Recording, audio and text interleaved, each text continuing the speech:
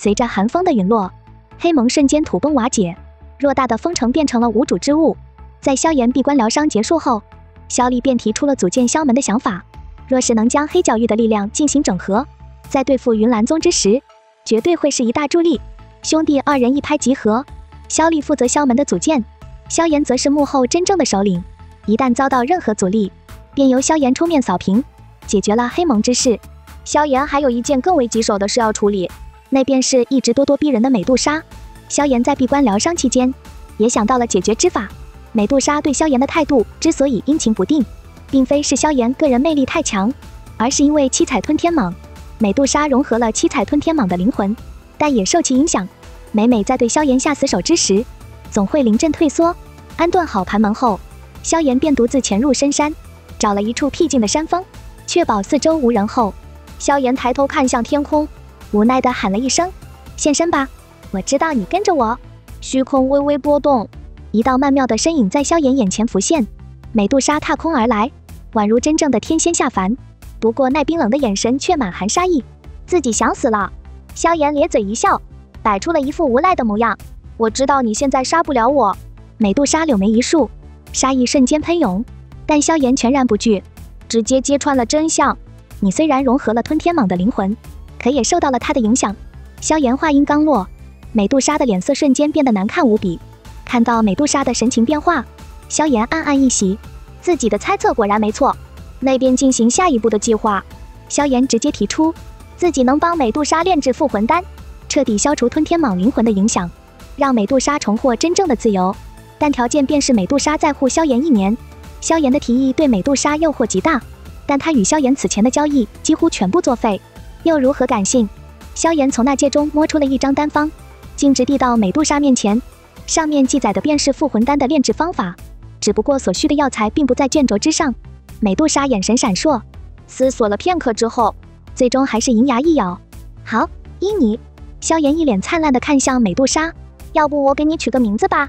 美杜莎冷冷回了一句：“不劳你费心。”内心已经开始盘算，丹药得手之后，如何将萧炎碎尸万段。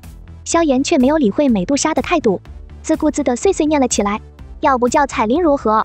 这跟你很般配哦。”美杜莎本还想拒绝，萧炎的态度却坚定无比，美杜莎便不再反驳，化作一道七彩流光消失在了天际。萧炎这才长舒一口气，终于解决了最大的麻烦，这还多亏了寒风。复魂丹的丹方就是在寒风的内戒中找出来的，萧炎终于可以安心修炼了。萧炎盘坐在巨石之上，从怀中摸出了薰儿所送的卷轴。薰儿曾嘱咐过，不到斗王，绝不要修炼此斗技。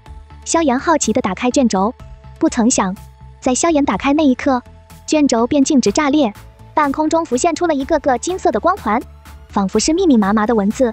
不等萧炎反应过来，金色光团便直接涌入萧炎脑海。萧炎发出了一声凄厉的惨叫，脑袋瞬间被灌注了大量内容，掌裂的剧痛持续了整整10几秒。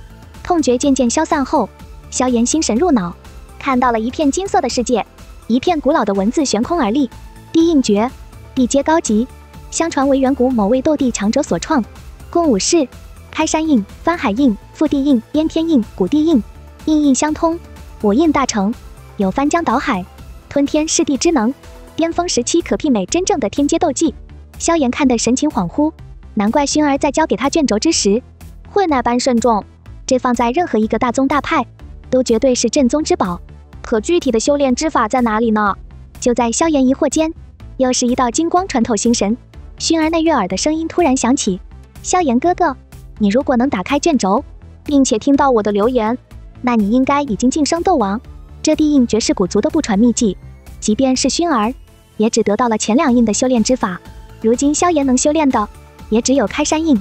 修炼翻海印需达到斗皇实力。”薰儿还不忘提醒萧炎，即便是学成了地印诀，也绝不要随意使用，一旦被古族之人发现，会招致无穷祸患。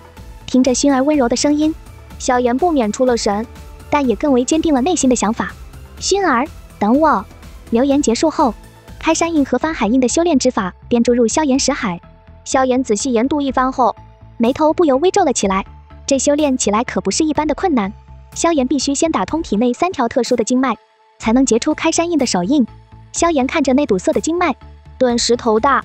可就在他缓缓注入斗气之时，并没有感受到想象中的剧痛，经脉中的杂物开始缓缓消解。过程虽然缓慢，但并没有任何阻碍。萧炎大喜过望，开始稳步就班的修炼起来。耗费了整整1个月时间，萧炎才将3条经脉打通，这才开始真正修炼开山印。这将是他对付云山最大的底牌之一。翡翠火莲虽然能重创寒风，可面对真正的斗宗云山未必有效。而此时的封城已经完全被萧厉接管，可只有萧厉坐镇的萧门，终于引起了其他势力的觊觎。黑角域的3大一流势力集结人马，朝着封城进发。一只信鸽从封城飞出，径直飞向了迦南学院的深山。深山内，一道巨大的碧绿手印浮现在天空，带着可怕的气息狠狠轰在山壁之上，整座山峰都剧烈颤抖起来。一道道巨大的裂纹在山壁上迅速蔓延，整座山峰都濒临崩塌。半空中，萧炎悬空而立，脸色有些苍白，但眼神中的狂喜之色难掩。他终于找到了开山印的节奏，日后只需要多加磨砺，定能修炼至大成。可突如其来的一阵鸟鸣打断了萧炎。萧炎大手一吸，信鸽直接入手。